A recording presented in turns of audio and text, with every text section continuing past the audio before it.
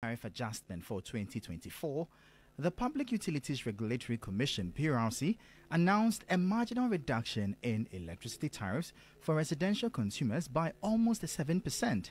However, the Chamber of Independent Power Generators argues that the move is likely to increase debt owed to about $1.8 billion from the current $1.4 billion by the end of 2024.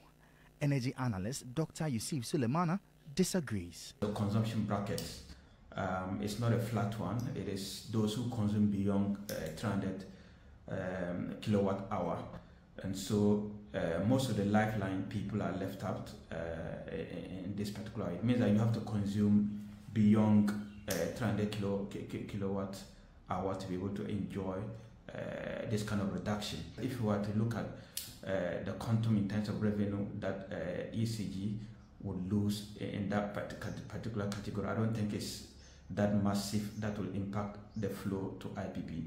Dr. Sulemana is also calling on players within the energy distribution network to deal with inefficiencies within the sector to minimize losses.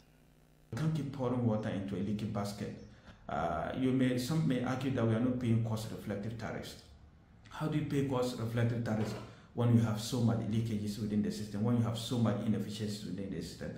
I personally think that this reduction in particular wouldn't have that much of impact. What will have much of impact is where we have the inefficiencies within the structures, where we have to plug the leakages.